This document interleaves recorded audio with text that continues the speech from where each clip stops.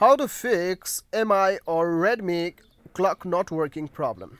So guys, as you can see, I have a clock on my Redmi or MI, you can say. So my clock was not working a few hours back. So I got a solution for this, and then I fixed my problem. If you're facing any kind of problem on your clock in your Redmi or MI mobile, so guys, I'll tell you the exact way which will definitely work. So guys, to fix this problem, the very first step is a very basic, that you have to restart your mobile. What happened is, we don't restart our mobile and keep it switch on for a very long period of time. Then it doesn't, our mobile becomes heavy, and then our mobile applications start misbehaving. Okay, so in that case, you just you switch off your mobile for 5 minutes, and then switch on, and then check whether your clock is working or not.